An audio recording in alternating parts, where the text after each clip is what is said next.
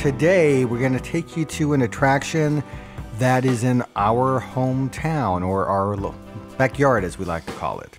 At this location, 4595 Cochran Street, stands a fenced structure behind which there's a collection of artworks, it's folk art, remnants of buildings that have been built from bottles and discarded objects. And this is the home of Grandma Prisbrey's Bottle Village. So who is Grandma Prisbrey? She is Tressa Prisbrey, and she was born in 1896. She was an artist, a collector. She built those bottle villages, the structures that she built. She was a daughter of German immigrants, but she herself was born here in the United States. And she is the folk artist. It is Grandma Prisbrey that built and created this entire, it's her home. It was her home, but she built and created all of it. Yeah, and we'll talk about how it came to be. And Grandma Prisbrey is not with us anymore. In 1946, she settled here in what was called Santa Susana, now called Simi Valley, and she met her second husband, who was Albert Prisbrey. And they bought this land. It was 1/3 of an acre, and the lot that they bought was 40 feet wide and 300 feet long. And this was the beginnings of Bottle Village. In 1956, at the age of 60, that's when she began to build this little village of hers. And she continued building the village until she could no more, basically, until she had to leave this property and go live with her daughter in San Francisco. Yeah, it was interesting to me when I learned recently that she was 60 years old when she started to create this thing. So let's kind of see if we can paint a picture of some of the things that Grandma Prisbrey had created. Yeah, and I guess like what you would see if you have a chance to go here. So there are mosaic pathways that have an incredible amount of items just embedded in them. There's lots of old tiles, broken tiles, but there's also license plates, scissors, toy guns, toys, other types of toys.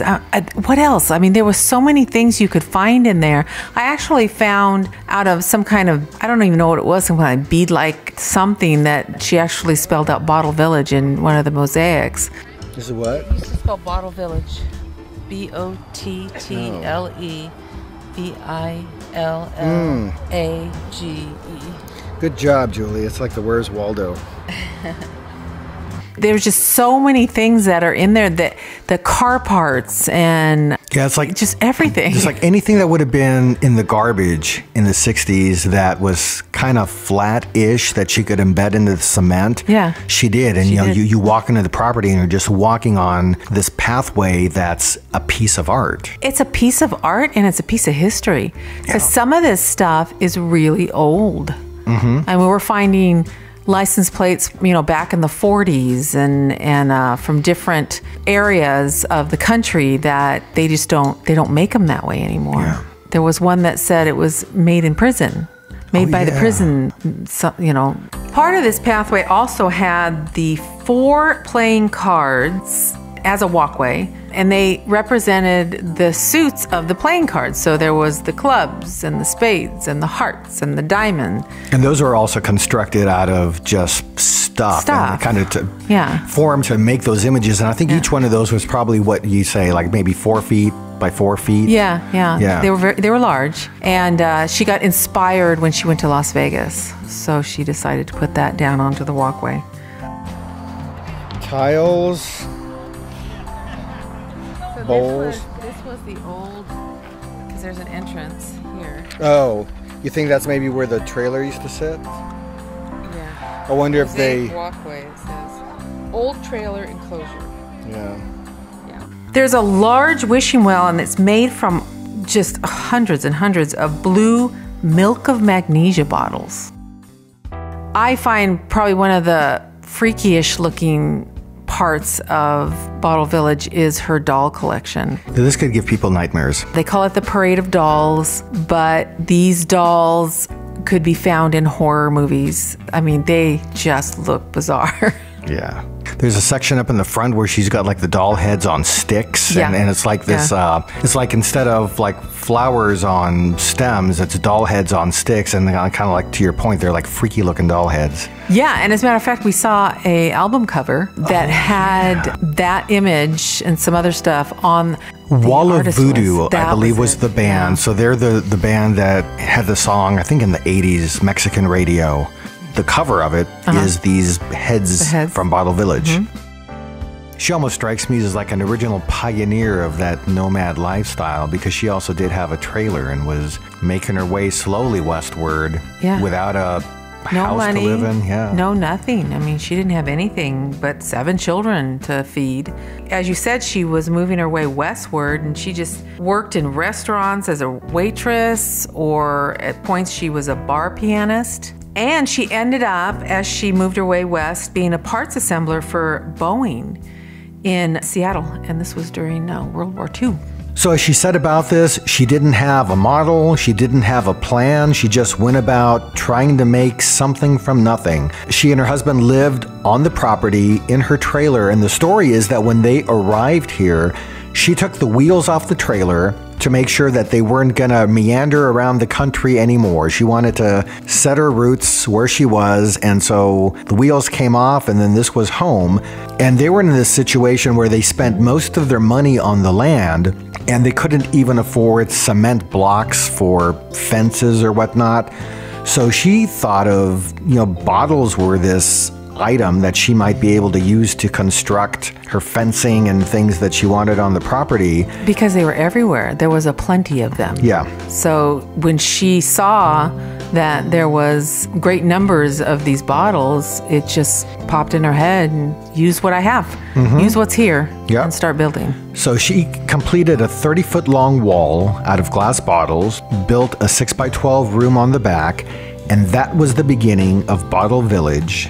We have the Leaning Tower of Bottle Village, which is just constructed from a larger base, and it just kind of goes up and up and up, and the diameter gets less and less and less until they get to the top, and it's just embedded with old Legos and just all kinds of just odds and ends, and that some old costume jewelry hanging from it. I mean, she just, whatever she had, she used. Yeah. Now, she was also, I believe, a horticulturalist, right? I mean, she had a garden, did she not? She did. I showed it to you. She had an amazing spring garden.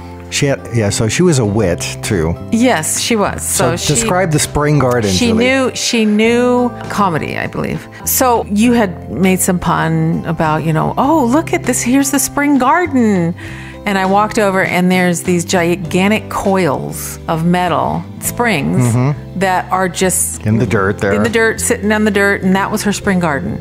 Yep. So, and she did at one point have plants growing in that, and they would grow through these coils, and that was her spring garden. Yeah, I read that she was big on cactuses because she felt that most other kind of plants she might not be able to take care of properly, but cactuses could survive just about everything. So there's a bit of those on the property. Yeah. The smallest bottle is about 1 inch long, and the largest is a 3-gallon whiskey bottle. We saw a lot of those. There was a part that was right next to the playing card section of just old television tubes that just kind of lined the area between one pathway to the playing card pathway. Some of these buildings are halfway falling down. There's no roofs. They do have one called the Roundhouse that is pretty much intact, that they still have some furniture in it and some pieces in there, but you can't go in. Yeah, and the sides of that is like entirely made out of bottles. Yeah, all these structures are entirely made out of bottles that are just stacked up with mortar in between them. And when you have lights on too, they have some pictures where she would have lights on the inside, and the light coming through the bottles is just really cool. She was a big collector of stuff. One of her first collections ended up being a pencil collection. She ultimately would have 17,000 of these, but she took up collecting pencils when she was still living in her trailer because she said this is something that she could collect that wasn't going to take up a lot of room. So this is before she had 17,000 of them. But there's a bottle house that was constructed on the property to house her pencil collections and her pencil art, and that was called the Pencil House. And when we were there, they had displays of some of this pencil art. Which has been displayed at the LA Museum, which is very cool. Yeah. Yeah, so that's gotten around. She had a chapel too, and it was one of those, all religions type of chapels. So she had a Buddha, she had a cross, she had a statue of Virgin Mary, she had some other items that were from every religion, they said. So Grandma Prisbrey died in 1988. She was 92 years old. And a few years after that, we had a very devastating event in Southern California. You and I lived through it. And this is an event that haunted me until the day that we moved to Ohio. This was the 1994 Northridge earthquake. It was an immense shaker. If you've not been through an earthquake, I don't even know how to describe it. If you've been through a big one, it can be a kind of traumatic experience that stays with you for a long time. But when the earthquake happened, and you can imagine Bottle Village, not the way this thing was constructed, and there's not rebar between concrete blocks or anything, it's just glass and mortar. There's a lot that crumbled. There's a lot that went to the ground. There's a lot that was lost. Surprisingly, there was a decent amount of what Grandma Prisbrey built there that did survive. And so we see that today. But when you step on the property, there are bins on the side just filled with glass bottles that were the casualties of the Northridge earthquake. That I think the vision and the dream is that if someday, if funding came to be, that those could be kind of reconstructed. I don't know if that'll ever happen, but they kept the remnants of what fell apart. We also bought a book while we were there. There was actually a young lady by the name of Kathy Hoffer who was present, and she had her books. So we had her sign a book that we purchased, and it's a very short read, but it is extremely interesting in terms of it is the words of Grandma Prisbrey. It is a really nice book to have, especially if you grew up in this area as I did. So in 1972, she had to sell the property. Somewhere around that time, there was a committee formed, which is the Preserve Bottle Village Committee, which I believe still operates today. And ultimately, they assumed ownership of the property, and they've managed it ever since. And Grandma Prisbrey would later continue to live in, maintain, and conduct tours of the village, and she did that until 1982. So what remains of the village today is a federally recognized California historical landmark, and it was listed on the National Register of Historic Places in 1996. We're able to view it today and admire it today, and yeah, and it is very striking. But you have to look at through a prism of it being folk art, it being something that was the heart and soul of a person. And when you look at it that way, you can embrace it. Yeah. And appreciate it. Absolutely. I think a reminder to people that even if you're later on in life, you can still create something, you can make a mark, you can make an impact. And she's probably, when I think about people who left a mark on our city, she's up there. Absolutely. Yeah. So Grandma Prisbrey once said, anyone can do anything with $1 million. Look at Disney. But it takes more than money to make something out of nothing. And look at the fun I have doing it. I love that. So although the property is closed, it can be visited by appointment. There is a website. Just look up Simi Valley Bottle Village or Grandma Prisbrey's Bottle Village. You will find any information that you need in regards to visiting this wonderful historic landmark in the city of Simi Valley. For now, we wanted to share this very unique attraction that is here. It's something that if you find yourself in the area, you can drive by on Cochran Street and even just stand outside the fence and look at what's on the other side. And there are rare anymore, but it seems like maybe once a year or once every other year, the committee has some kind of event where they open the gates and multiple people can enter the property. And we've been through at least a couple of those over the past few years.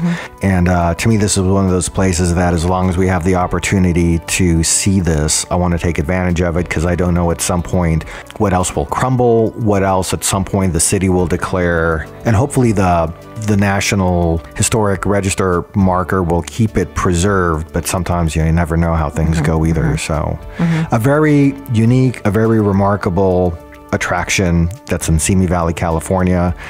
So we were happy to share this with you.